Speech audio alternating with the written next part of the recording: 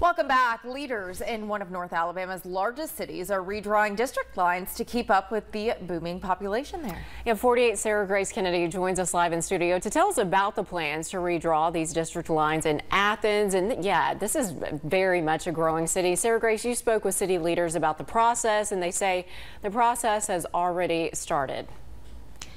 Growing pains are causing Athens leaders to redraw district lines in order to evenly distribute the voice of its residents.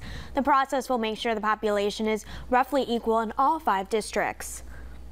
The process must be complete in time for the next municipal election in August 2025. City leaders are relying on 2020 census data to make the changes. District 2 in eastern Athens has experienced the most growth, followed by District 1, which is in the city center and to the east. City Attorney Shane Black says the coming changes will make sure one person's vote doesn't carry more weight than another. So every few years we've got to go back and look at our districts to make sure that we are meeting that standard, and also to make sure that there's no one that's discriminated against as how they're positioned within these districts. Athens Mayor Ronnie Marks explained no district can be more than 10% larger than another. One of the districts in our current map, because of growth, was 27%, so we needed to make adjustments. We've got each of our districts in the proposed map within about 7% of each other.